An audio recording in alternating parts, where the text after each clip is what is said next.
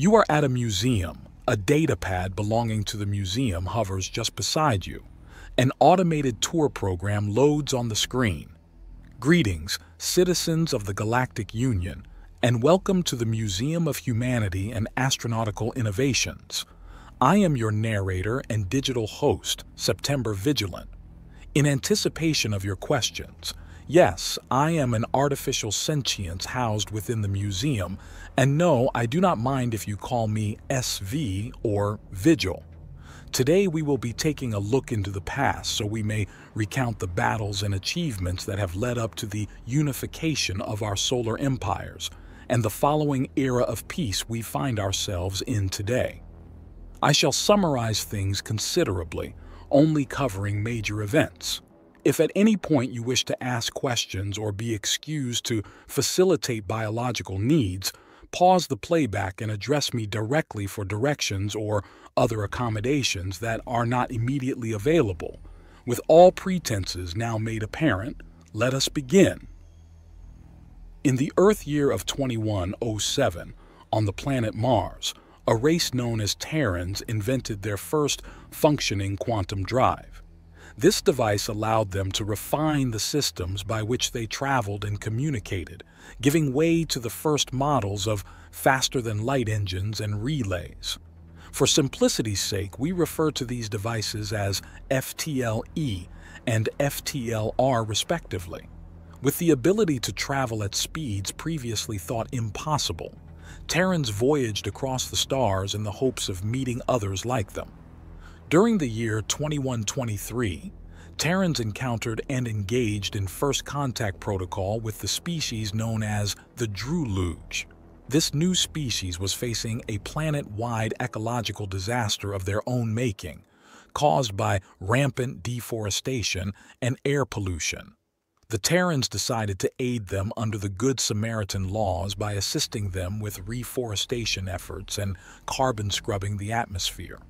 Following the aftermath of this recovery effort, the Druluge swore to one day repay the efforts of their benevolent neighbors, but the Terrans simply declared that they only helped for the sake of their well-being with no intention of earning recompensation.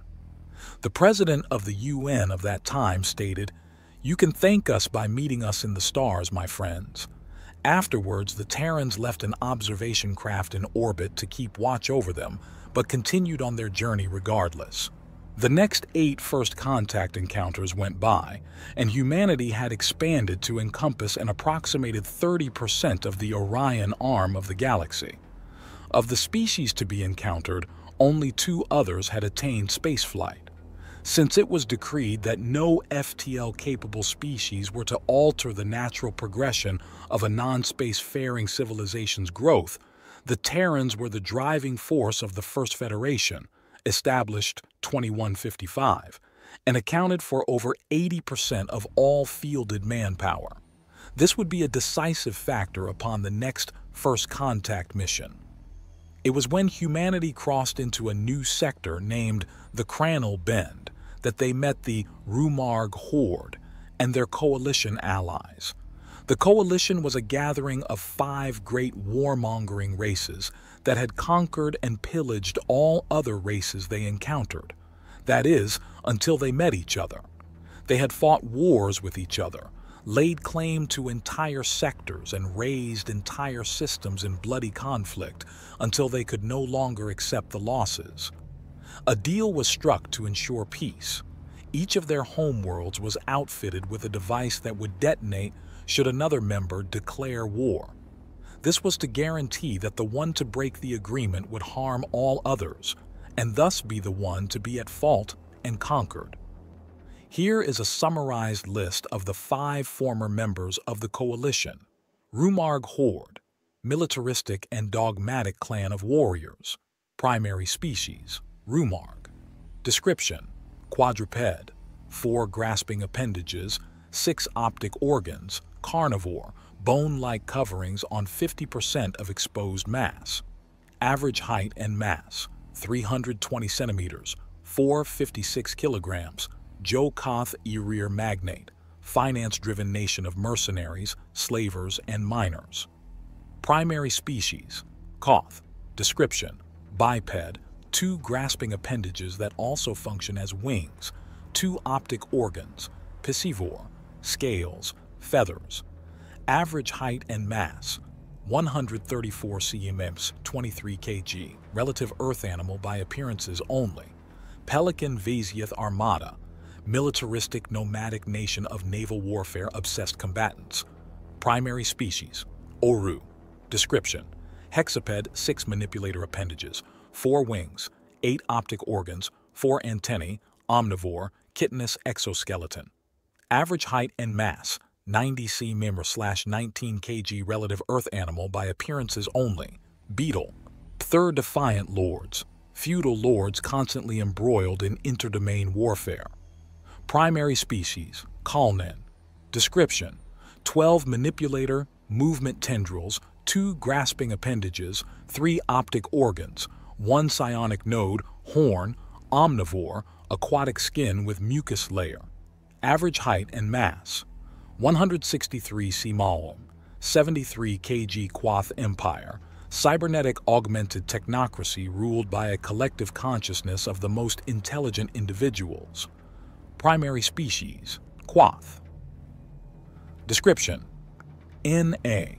At the time, the Terrans were regarded as another conqueror race from the misunderstanding that the undeveloped species the Federation guarded were to become servants, and that the reason they existed in a state of technological inferiority was to ensure that goal. The Terrans allowed this misinformation to spread in the hopes that they could stake claim to their protected allies and prevent any attempted procurement by the other members of the coalition. The Federation was given the 6th seat, and Earth was fitted with one of the devices. Thus began a time of secrecy and subterfuge. Realizing that they were wholly incompatible with the coalition and their ideals, the Terrans, and by extension the Federation, began construction of the Grand Fleet and the secret objective known as Project Safeguard. At first, the rapid arming of their armies was looking effective, but they soon came to realize the depth of danger they were to face when in the year of 2209, the battle at Junction Enigma 42 happened. A fleet from the Armada appeared within range of the FTLE recharging station, and without warning began firing on the civilian station. The Federation was quick to respond, but not before the station was captured. Assuming there were hostages, the Federation attempted to hail the fleet to barter for their release. Instead, they were shown a live playback of the various station workers being vented out of the airlock. The battle that ensued afterwards ended in a Pyrrhic victory. Of the 2,580 Federation ships sent to battle the 900-ship Armada fleet, only 207 were able to return. Only 48 hours after the opening of combat at Junction Enigma 42, a direct transmission was sent by the coalition demanding that Federation Representative Diane Hassan attend an urgent meeting aboard a mobile diplomatic vessel.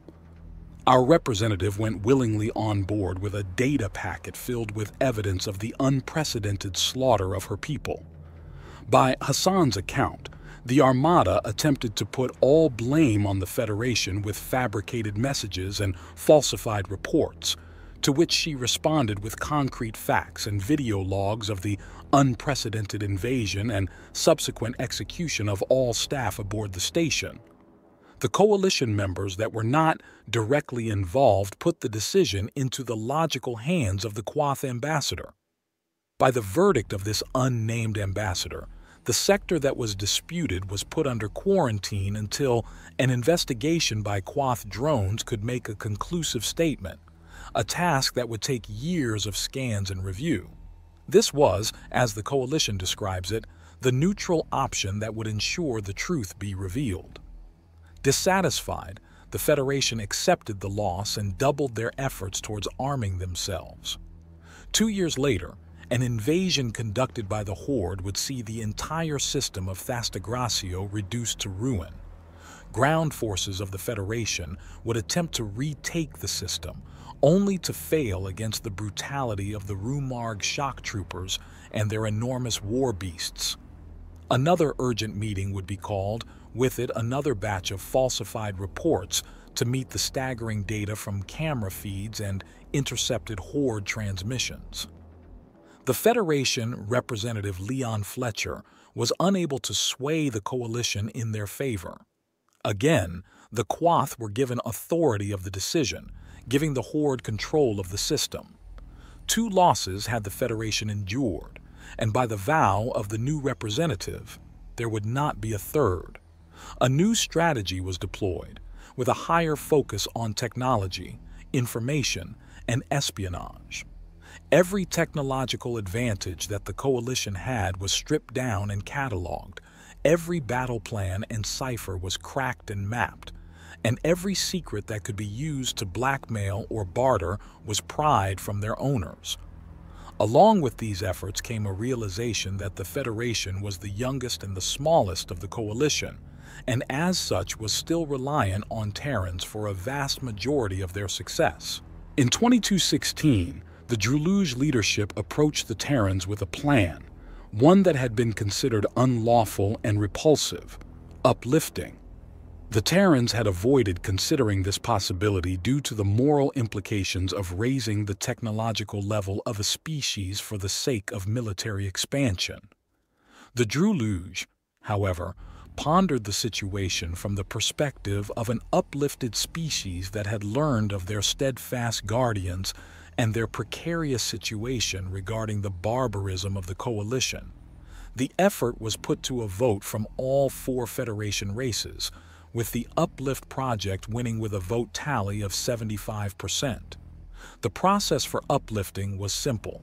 The Federation would send an envoy to meet with their largest established government leadership and allow them to hold a poll to determine if they desired the drastic change of both technology and social structure. All 6 of the as of yet non-space-faring species still under protection of the Federation began their uplifting efforts following the beginning of the next year. It was projected that the uplifting effort would take nearly a decade, but would more than double the available manpower and potential resources of the Federation. As hesitant as the Terrans were, uplifting these species was their only viable strategy. As the Federation knew, they needed to bolster their armaments before the next coalition attack. On the eve of 2219, an influx of unregistered vessels began prowling along the Trinoria's defense line, a primarily Druluge-manned outfit.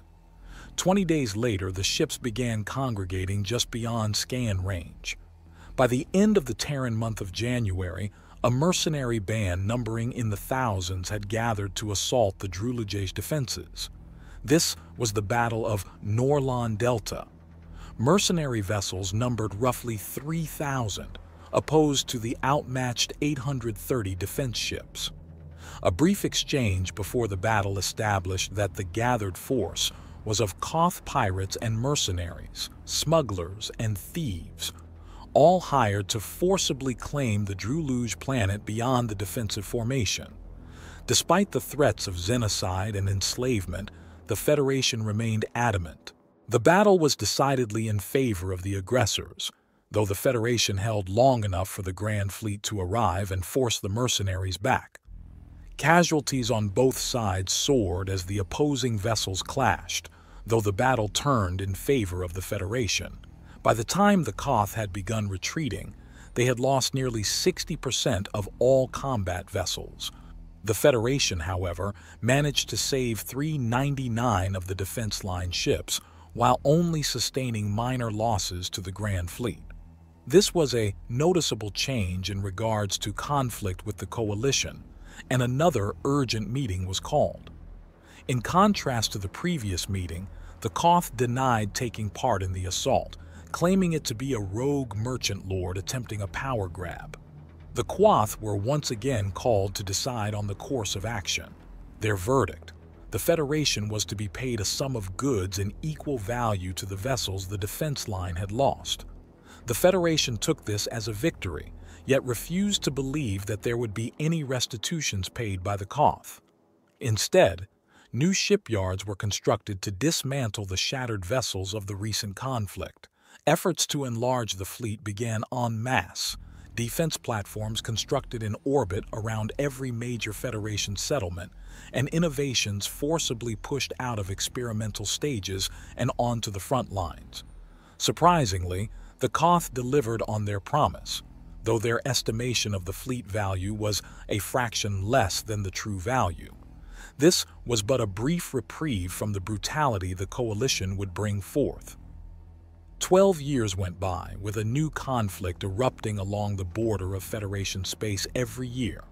True to the representative's words, defeat was never allowed to exist. The Second Fleet, also known as the Diamond Fleet, was finished and sent to patrol. This fleet, being a fully realized task force, had been put together consisting of all 10 races now embodying the Federation. The completion of this fleet coincided with the finalization of the secret Project Safeguard. To elaborate, Project Safeguard was the construction of the first and possibly only instance of a combat-oriented artificial intelligence. Terran superstition and public media of the time presented scenarios of rogue AI turning on their creator, so the primary objective of the project was to create an AI that would not only refrain from such actions as well as defend them from the coalition. In being cautious of these hypotheticals, the Terrans accidentally created something more than they initially thought possible.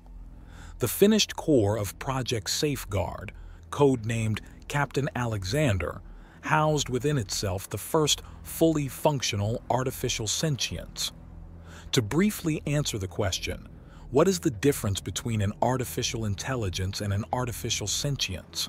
They are entirely separate entities. An AI can pretend to be like a human, though it will inevitably use logic and formula generation to guide itself.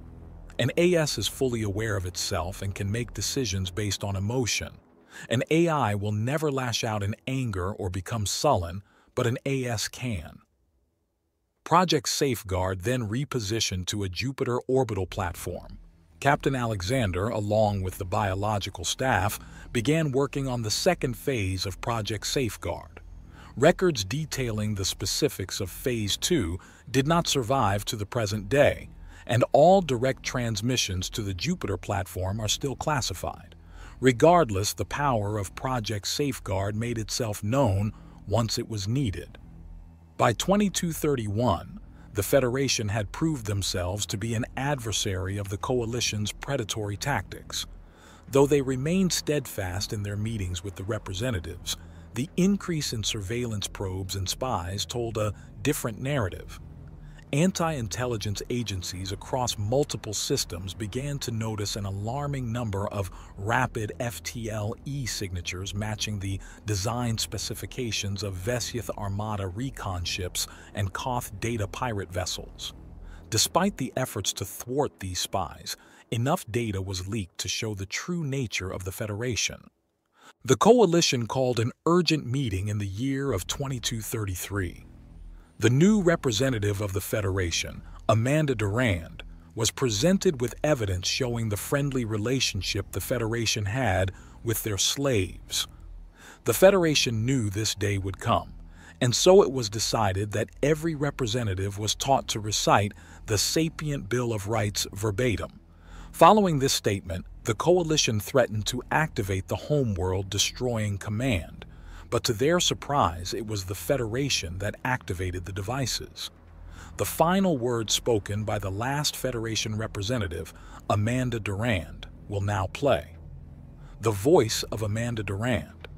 The Federation hereby condemns the horrid acts of the Coalition and declares war. Your cruelty and malice will end by the sword of justice. Your tyranny and oppression of the weak brought down by the resounding cries of freedom. For the longevity of the Federation, this vessel must cease to be. Farewell, ambassadors, and adieu, my beloved people. The Federation, with the help of the Koru scientist, had managed to dislodge the contingency bomb that was attached to Earth and had hid the device's detonator within the envoy ship. The Coalition diplomatic vessel, despite the behemoth size it was reduced to particles in an instant.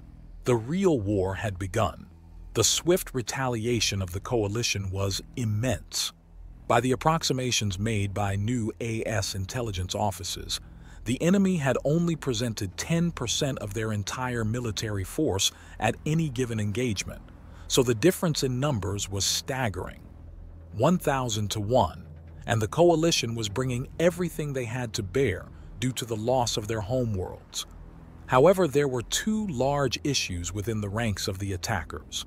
Firstly, the Quath had not allowed their homeworld to detonate, and as such were in no way offended by the actions of the Federation. Once this became known to the other members of the coalition, they retreated every individual of their race to their home system. Once the coalition arrived there to demand the reason they were not participating in the war, they were stunned to find the entire system empty. The Quath race had vanished, technology and all, into a portal of unknown make. Today's calculations estimate that the Quath fled in search of a deep space signal emanating from the Pinwheel Galaxy. The second issue, which caused more conflict within the ranks of the coalition, was within the Jokoth Irir Magnate. Infiltrators from the Federation had taken root inside the economic-based power structure they used. The Koth rulers spent every available fortune on mercenary vessels to invade alongside the others, effectively draining their magnate's wealth. The infiltrators used the situation to exert their own financial campaign to outlaw mercenary companies and the sale of goods to them. They then contacted these same mercenaries through back channels, informing them that their newfound wealth would be worthless in their home systems due to the new laws banning the business trade with their kind, unless they worked for their new bosses as private military contractors. They were given new orders: disrupt the coalition war machine by any means necessary and blame it all on the Koth nobility. Do not engage with Federation vessels if possible, and release all slaves to their rightful homes. Needless to say, they were mostly compliant. With the effective power of the coalition reduced by 63%, the odds had shifted more favorably for humanity. However, there were still three factions that could not be deterred. The Horde would land on every planet they came across and use their siege beasts to crush cities to dust. The Armada hunted vessels of any make besides their own with fervent aggression, even after sustaining critical damage. The Lords began to use terraformers on every world they captured until there was no surface land to fight on. On every battlefield, the ingenuity of the United Races was brought to the fore. Massive mechanical suits, from the humble Strider to the tremendous Hercules, would grapple with the titans of the Horde in melee combat. The vast power of the Armada was introduced to swarms of drones and hard light armor.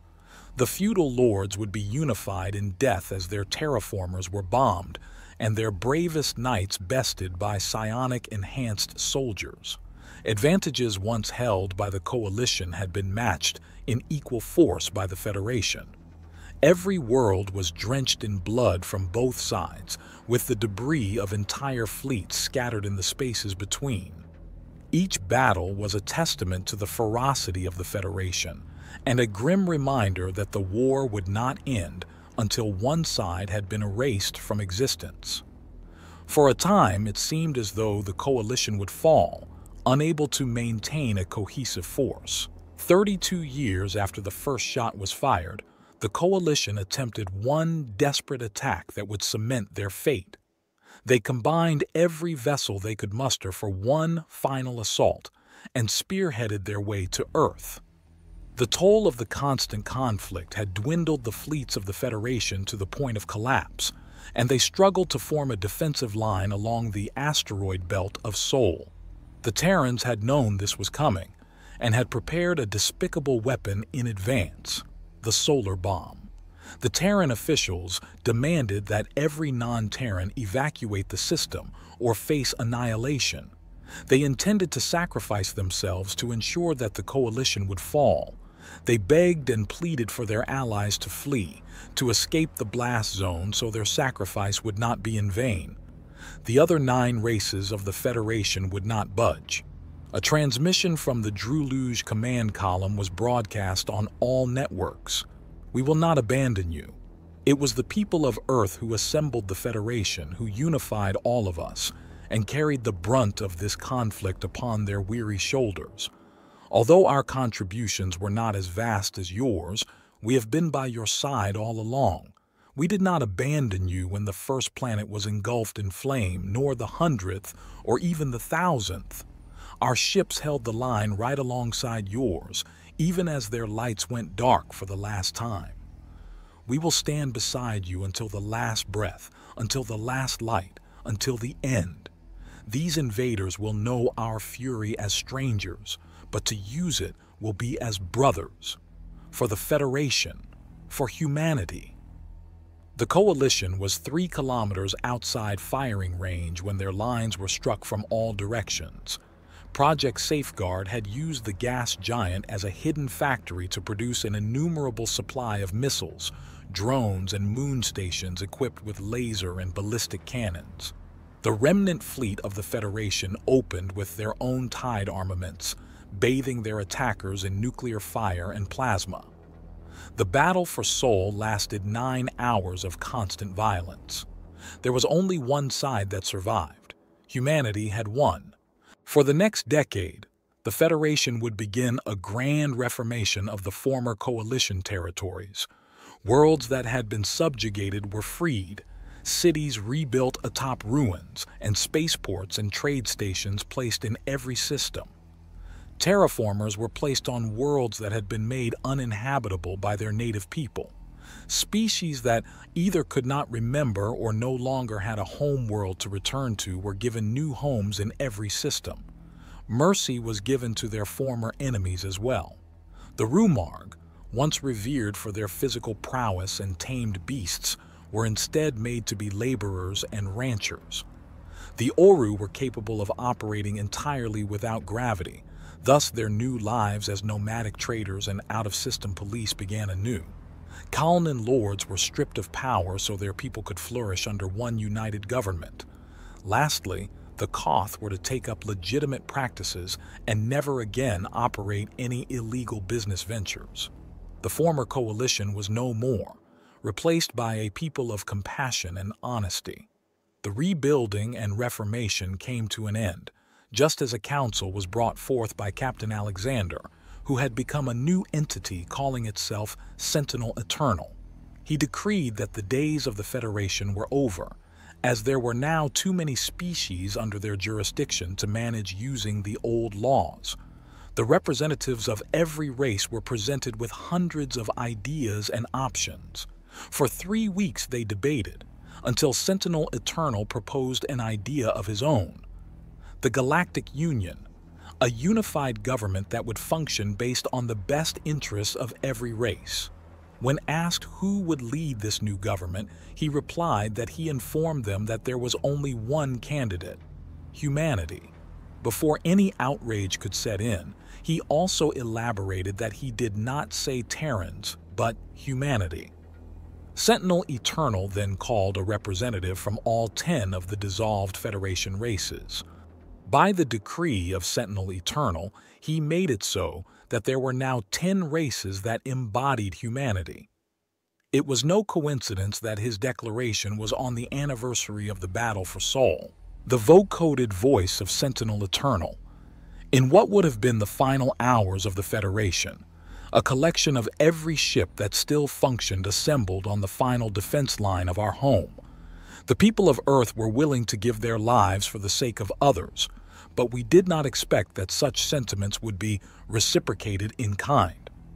All of our allies, though they could have fled and carried the mantle without us, remained by our side as the darkness closed in. They cried out with us as the enemy charged, ready to die for the sake of others.